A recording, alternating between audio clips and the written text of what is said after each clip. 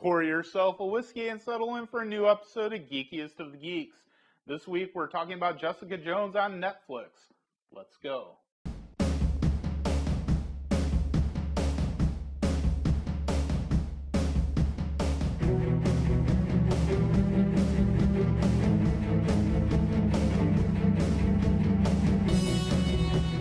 Welcome to Hell's Kitchen. I am your host, Doug Croft. Today I'm talking about Jessica Jones. There will be some spoilers for the series ahead. Be warned.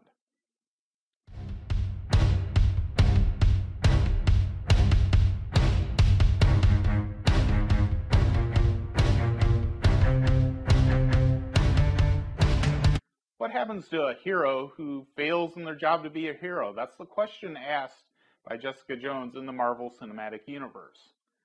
Jessica Jones has superhuman strength and other abilities, but what happens when she encounters someone she can't fight? Enter Kilgrave, a villain with the ability to control minds. Not only did he control Jessica, using her to do terrible things, but he can control others that Jessica cares about, using them against her. So even with all of her strength, Jessica is defenseless against Kilgrave. Jessica Jones is a superhero show where the hero cannot simply come up with a quick fix plan and pummel the bad guy into submission. Kilgrave is clever and resourceful. He knows what Jessica fears and manipulates her using others. Jessica's only defense is to hide and push people away from her so there will be less tempting targets for Kilgrave. And when it's done, Jessica is left alone, wondering if there's anything she can do to balance the scales for the lives that have been destroyed and collateral damage in her struggle with Kilgrave. Kristen Ritter was born to play this role. She plays a snarky, world-weary detective with just the right balance of emotion and humor. Doctor Who's David Tennant turns in a masterful performance as Kilgrave. He's by turns sadistic and sympathetic. You start to feel for his character when seeing what his parents did to him as a child. But then you hate him all over again when his next casually cruel action takes place. And underneath it all, he portrays Kilgrave's boredom with the world and obsession with the one thing he can't control as convincing flaws for a villain. The story drags a little over the B-story characters. There could have been a little less time spent on Carrie Ann Moss's character and her love triangle, and the Kilgrave Controlled Me support group weighed some of the scenes down with exposition that was unnecessary.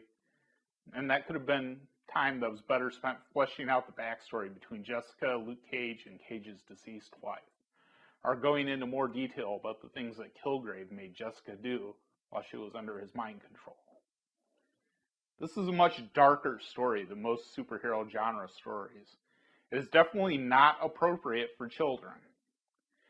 But though it represents a low point for the title or character, she has no place to go but up from here in her journey to become a hero. Despite the dark tone of the show, I enjoyed it, and I'm interested to see where they take the show in the next season. Let us now say our goodbyes until we meet again. Let me know what you thought of the first season of Jessica Jones in the comments below. There are like and subscribe buttons in the appropriate places as well. And you can also check out our social media pages below. Tune in next time to see me win a poker game by telling everyone to go all in and then fold.